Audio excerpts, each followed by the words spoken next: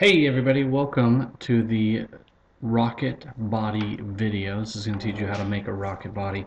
You're going to need a work area in front of you, a piece of paper, a piece of PVC piping about 24 inches, and you're going to need some tape.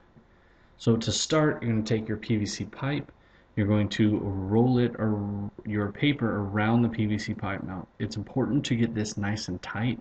Get the edge tucked in underneath the PVC pipe. You're also going to want to check and make sure as you're rolling that the edges are lining up nice and straight. You want these to be as straight as you can. Once you've gotten that done, hold on to that on the edge there. Make sure it's nice and tight. Grab your tape, and you're going to want to put a piece of tape down in the middle just to get it secured. Then once you've got that, you're going to want to make sure that your rocket body will slide on the tube. So if you notice, I just moved it up and back and forth and checked to make sure it would slide on the tube.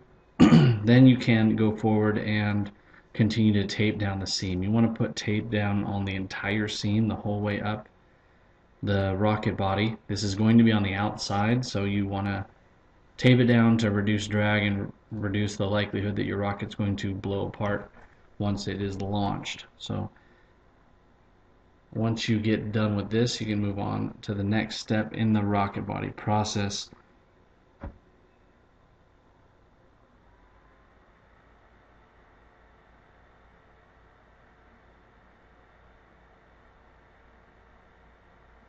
Alright, and it looks about done. So now again, just checking to make sure it slides. At this point now, you're going to want to move it to one end. You're going to want to move the rocket body to one end of the PVC pipe, and you want to put the pipe right at the edge, just like I've shown you there. Now this is going to help you to tape the top end. You want to tape this top end tightly because this is the side that's going to be placed up against the launcher and what's going to take all of the force of the air as it is launched.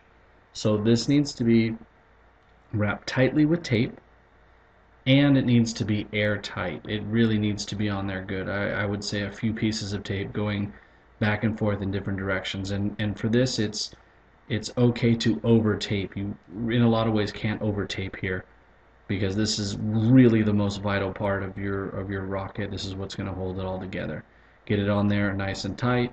Make sure it will pull apart and slide easily on that PVC pipe, and there you go. You have a completed rocket body and you're ready for the next steps.